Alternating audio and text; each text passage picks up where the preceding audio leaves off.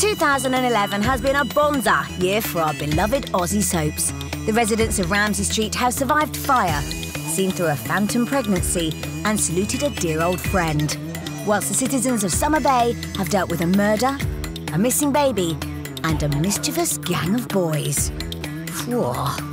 Every night this week we're celebrating the year's most memorable moments from award-winning Home and Away and Neighbours, as voted for by you last month on the Channel 5 website. We'll get behind the stories with exclusive interviews from the cast of both soaps, and we'll remember those scenes that had millions of us on the edge of our seats every night of the week. We're starting off at number 20 on Ramsay Street with Toadie and his first day at work from hell. Toadie's first day at the law firm. It's the beginning of a new era for the whole Mitchell, Rebecca, Jones family. Sonia wants to have a nursery, and in order to have this nursery we need to get some more money. How can we suddenly afford a loan?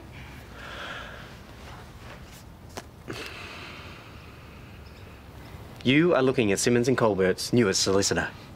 So he's got these grandioso ideas about, how good it's all going to be. And Sonia is just so grateful because through this, all of her dreams are coming true. Thank you. I can't believe this is happening. Hey, come on. We should be laughing, not crying. This is a huge day for Toadie because this is really one of the, the first day of the rest of his life. He's let go of, his past so that he and his family can move into a new future. What are you doing up so early? Oh, I came to give you this. You left it in my room last night. Oh, thank you, mate. All right, well, I've got to go. Mwah. I'm proud of you. See you later. Bye. What did you do to his phone? Nothing. Toadie is an easy target when his guard's down, but when it's not, it's hard to get him, so at any opportunity. And seeing as it's first day, it's excellent. He needs a stress-free day. You know what the best cure for stress is? Comedy. Callum and Sonia just think the absolute world of Toadie, that their point of view is, what could possibly go wrong? You're so wonderful. Even if you do something that's a little bit strange or funny, they'll love you because we do. And you're from Erinsborough and everything's great here. But unfortunately, things get off to a pretty bad start. On his first day to work, he ends up being late because of just all the traffic. Yeah, could I leave a message for Peter Noonan, please? Could you let him know that I'm going to be running a few minutes late for that meeting? Okay, thank you. Bye.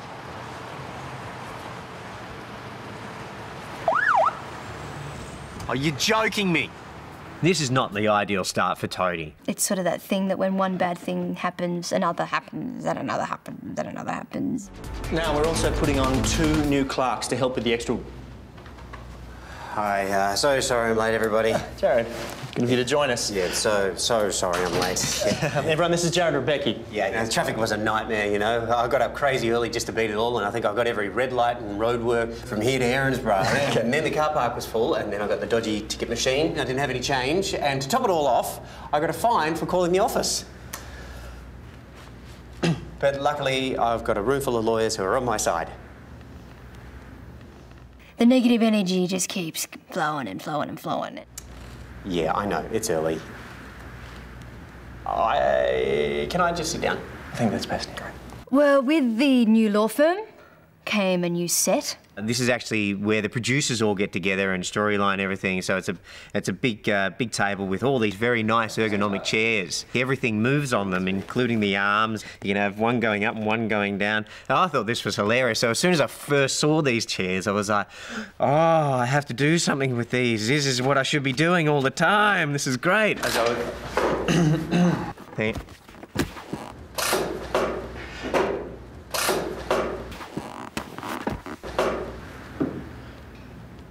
Nothing's going on here. Anyway, as I was saying, I've hired an additional 2 clerks to help with the extra workload, and...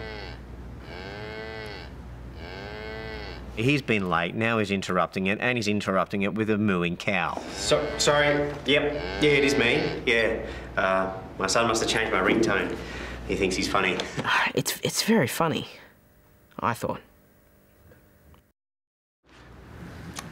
Can I continue? Please. Move on. After the meeting, I think you and I should have a word. Yeah.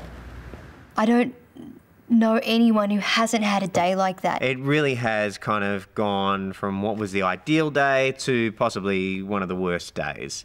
I have days like that getting to the studio. You get up and then you get stuck in the traffic. You think things are going to go so brilliantly and then nothing goes right. 5 minutes late and you're ringing the AD. I'm like, I'm sorry, I'm 5 minutes late, and then you get in. And it just gets worse and worse and worse. Try your jeans on and everything feels tighter and you're just like, oh, this is just a bad day.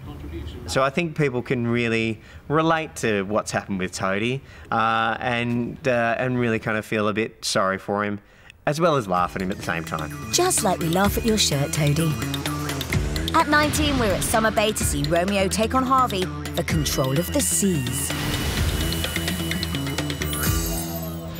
So Romeo's got this romantic cruise business going. You know, take clients to romantic destinations and they have like a picnic on the back of his boat, or, you know, take them to a beach. He borrowed some really nice cutlery and crockery and all that sort of stuff, and then he goes to show Alf and brings Alf to the boat and it's been trashed.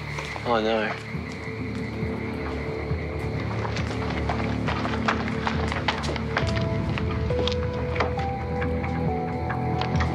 What the flaming hell? And all the expensive cutlery's been stolen. Indy's sort of is supportively saying, okay, well, we can start again, don't worry, and being a good little wifelet. So unfair. I mean, who would do this? Enter Harvey, another charter boat operator. Mate, I've been running the best charters around here for 15 years. The place is not big enough for the two of us. I'll divide up the territory evenly so we don't step on each other's toes. Okay? And so Romeo just immediately, you know, goes, well, this is obvious. This guy is in competition with me. Of course, he's the one who trashed the boat. What's the big idea? With what? Sending the coppers over to question me. I was just reporting a crime. Mate, I did not trash your boat. You don't have any proof to say that I did. Well, I guess that's where we disagree. I was trying to be nice about this, so we both had a fair go, but you bring the cops into this, it changes everything. The gloves are off now, mate. Romeo finds out that it wasn't, in fact, Harvey that trashed the boat. I think I might have some stuff that belonged to you. They are the missing items from the Blackstone, aren't they? The cutlery is found at the drop-in centre that the Reverend runs. The bottom line was, it wasn't Harvey. Then Harvey goes and finds out that the mooring that Alf has is actually a handshake deal and he doesn't have a proper permit, and so he puts in a complaint to council. Back 40 years ago, a nod and a wink was good enough. A handshake, yeah, away you go, mate. You use the mooring and it's yours for life. So I take it the council meeting didn't go too well? $58,000. What did you say to them? I told them to stick their non-existent mooring up their non-existent... as Scylla would say, a lot of money. So Romeo is in line to take a resort developer out to a resort site, but it's the day of the storm. I'm sorry, mate, but it's not happening. Not on the Blacksland, and not today. Harvey decides to take his boat out and take these investors across the bay to the new resort to have a look and back. Not only is it unsafe and he's risking everyone's, safety, but Harvey's going to get the resort contract. Mayday, mayday, mayday. We're taking on water. We need to abandon the vessel. Mayday, mayday, mayday. So, storm comes up. Harvey's boat sinks. Not a real good decision, Harvey. There! At least they made it to land, thank God. So Romeo saves Harvey's life. Listen to me, Harvey. We have to get out of here, all right? I lost my boat. It sank. We'll manage to get back in this car and get out of here. These scenes were all shot for real in the middle of winter. That was a full night shoot from about 5 p.m. till about 5 a.m. in the morning. We drove out to a location where we had 3 or 4 huge rain machines. And I was wet the entire night. You could barely hear yourself think. With the wind machines, the rain machines, you couldn't see out of the place. It was exhilarating. I loved it. I loved every second of it. In between takes, we had this little tent that was full of heaters and things and hot water bottles and whatever. But you put those on if you wanted to. My take on that was, why put those bloody things on? We're going to be out in it again in a minute and get wringing wet and cold all over again. Harvey made the bad decision and his boat sank, so he doesn't have a boat. Alf has no boat. No, Alf has a boat, but no mooring. Do they get together? Should they get together? And then they end up getting to business together. Should they get together? Different story. Of course it's not a good idea. You know, it's nothing but problems from the get-go. Just so you know, I got to leave early tonight. You're going to have to clean up on your own. Are you serious? It's not that big a deal. We're supposed to be working as a team. Yeah, and teams work together. They help each other out. I'm sorry. Basically, it's just it's a power struggle. Will they both pull equal weight?